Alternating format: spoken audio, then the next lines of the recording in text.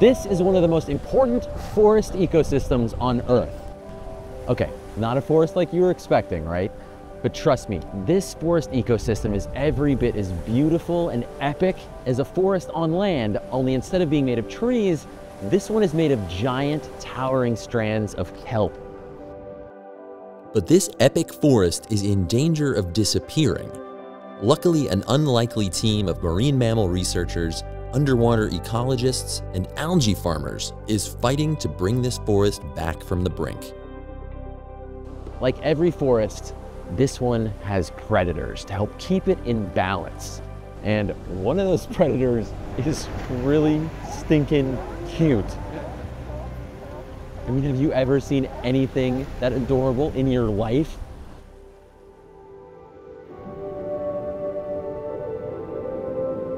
Kelp forests are the foundation of this marine ecosystem. Without them, this environment would not exist as we know it.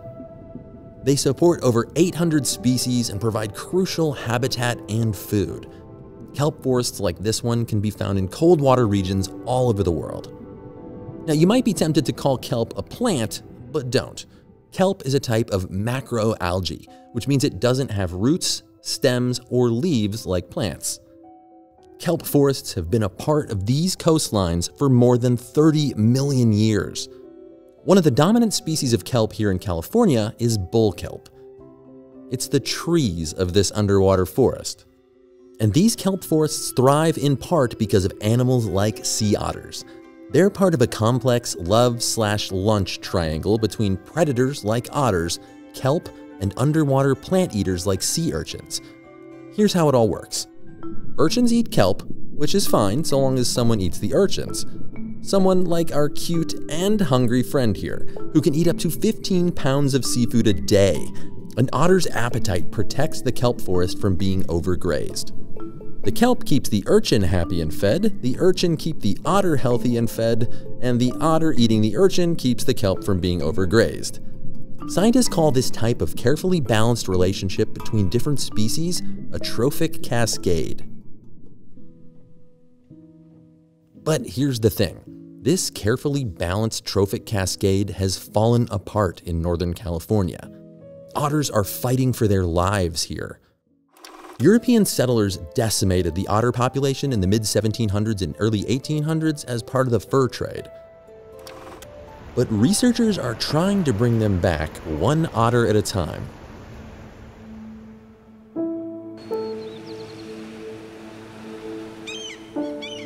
My name is Sandrine Hazan, and I rescue and rehabilitate sea otters. You get to take care and rehabilitate and release the cutest animal on Earth into the wild. I do that, yes, I have that badge. This is a receiver that's used to pick up a signal that a released otter would have. So they are implanted with a transmitter that has a specific frequency, and we can pick that up with this receiver. We recently released otter 956 just out here in the kelp bed, and so we have been tracking her on a daily basis. Let's cut this and joyous otter release footage.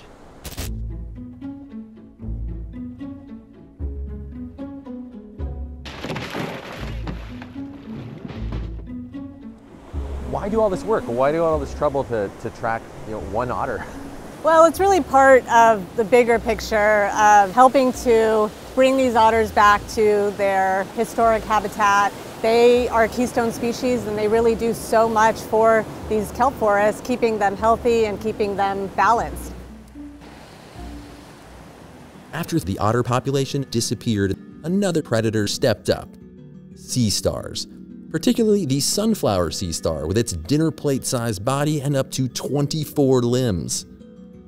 They began to dine on urchins, becoming formidable urchin hunters themselves. But then a series of events turned hundreds of miles of California coastline a spiky purple. Suddenly, a mysterious marine disease nearly wiped out sea star populations. And then a roving ball of warm ocean water known as the blob rolled through the region, causing sea temperatures to rise by 2 to 3 degrees Celsius. The trophic cascade fell out of balance. The sea stars disappeared, the urchins went wild, and 96% of the kelp canopy along Northern California's coastline has disappeared in the past decade. a region spanning 350 kilometers of the coast.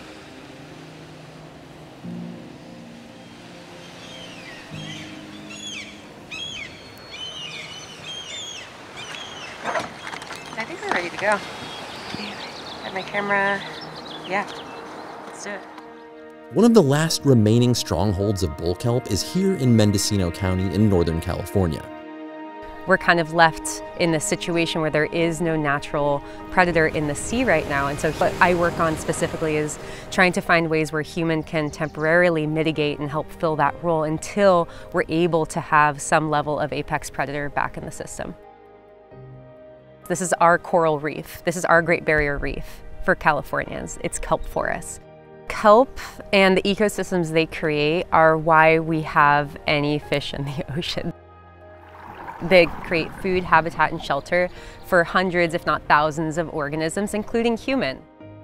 To understand the extent of the loss, scientists like Tristan have turned to aerial imagery and high-resolution mapping, looking at kelp from both below the water and from above. So what you're looking at right there is the dark green patches, and this was just this past fall, and that's the only area where we saw kelp. And so what we're focused on now is looking at where kelp has been persistent and it's survived, so then we can really focus our kelp recovery efforts in a way that's meaningful, impactful, and then also leveraging persistent kelp refugia. One of those recovery efforts involved roping in aquaculture researcher Andrew Kim and his team to plant lab-grown kelp in the waters of Northern California. We've developed these methods for being able to grow kelps year-round, being able to put kelps out that are already ahead of the curve and giving them really just a head start in the environment, I think is a big breakthrough, because for an annual species like the bull kelp, it extends the potential window for them to be reproductive and to put spores into the environment. Bull kelp like this regenerates every year, growing from a microscopic spore to a huge structure dozens of meters tall. This kelp can grow up to 60 centimeters per day, making it one of the fastest growing organisms in the ocean. After 3 years of trial and error, Andrew and his team are seeing success with new ways of planting their lab-grown kelp, designed to protect young kelp from predators and harsh conditions. Kind of like you would plant a raised garden bed. If you had animals like running through your garden, you could put your seaweed in a raised bed and keep it out of the hungry reaches of the urchins. About a month ago, we put out kelps that were about 6 to 10 inches, and we came back and we surveyed these modules, and in the last month they've grown several feet and they're already attracting lots of fish. Every time we put kelp out, we're putting a piece of hope out, you know, the hope that it'll create home for some little fish. It's a big ocean. We just need to keep working and chipping away. We're all in this together and we need to keep trying. Back in the rich marine waters of Monterey, Sandrine is working hard to support otters as the cute, hungry predators fight to retake their place as the keystone species of this ecosystem. Do we have ears on 956 right now? We do, yeah. This is her signal and she is somewhere nearby, and based on this signal, she is resting.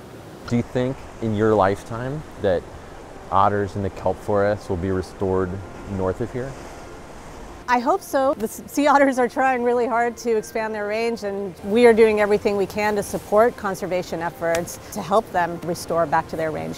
It sounds like you take it day by day, otter by otter around here. Yes, very, very much so. 956, wherever you are, I hope that you're getting lots of good urchin snacks. The kelp forest reminds us of the wonder that's out there in nature, sometimes literally right beneath the surface. All so precious and so fragile. We just have to take it one breath at a time.